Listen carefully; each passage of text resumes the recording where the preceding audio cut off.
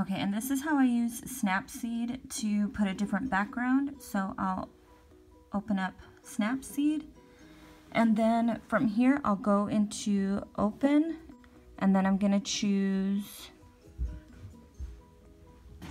this picture. Okay, once you have the main picture uploaded, you're gonna click the little pen right here, or the pencil, and then you're gonna click double exposure down here. So you click that, and then you click down here, open image, and then you're gonna choose whatever background you want. So this one, I just picked a gray background. I just got it off of Google, screenshot it, cropped it, saved it to my photos. And so that's what I'm uploading as my new background picture. So from here, you're gonna click transparency, and you're gonna bring it all the way up. Okay, so this is gonna be your new background color. And then click the check mark.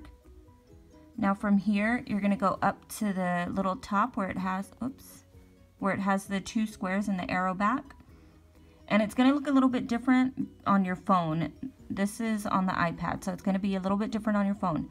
So you click that button, and then you're gonna hit View Edits.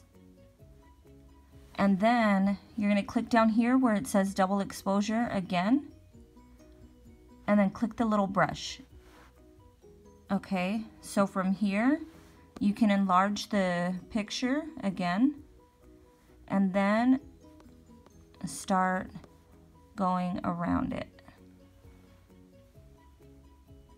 Like that.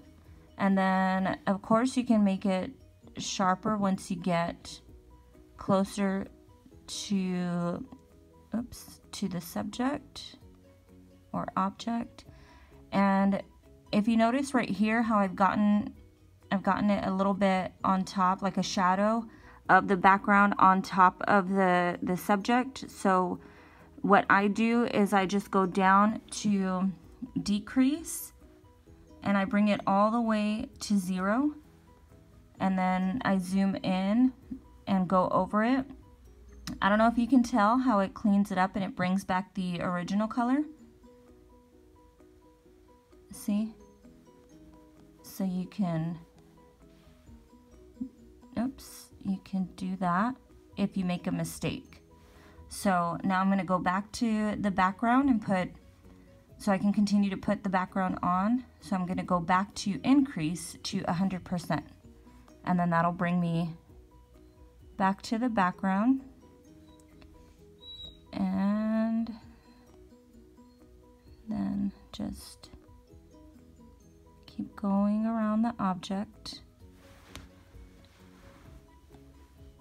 And I don't know if this has another button to where you can just click on the background.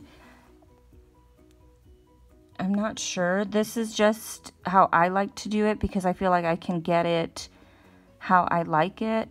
And also, because I have the iPad, I have my little pencil, so that makes it much easier to clean up the edges. But you can, before I had the iPad, I'll just use my finger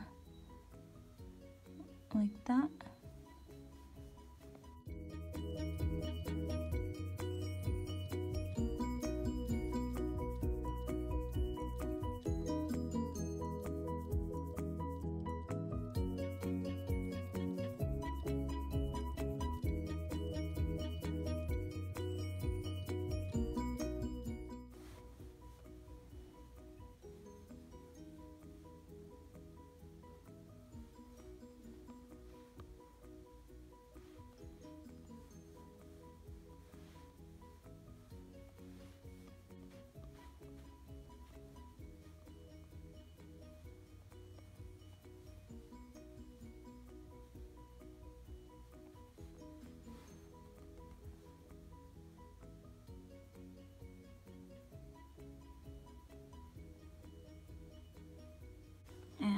There's the final image, and then like I said, I just like to screenshot it and then crop it and then post it wherever you want. So that's how I use Snapseed to make the different backgrounds.